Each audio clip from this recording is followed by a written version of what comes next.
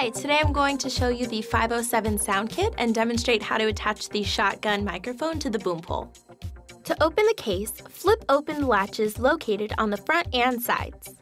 Before checkout, inspect the kit for any damaged or missing equipment.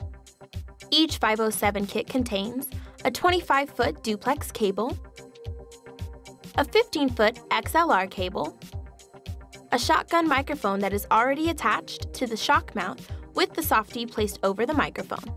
Use this knob to adjust the angle. Your retractable brush can be used at this time to remove any kinks in the fiber so as to ensure an even displacement of sound waves to the microphone.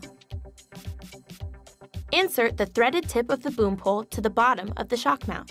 Connect the XLR cable to the end of the microphone until it clicks.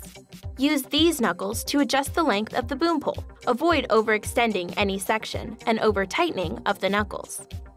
The boom pole is not included inside the kit, but will be issued to you upon checkout.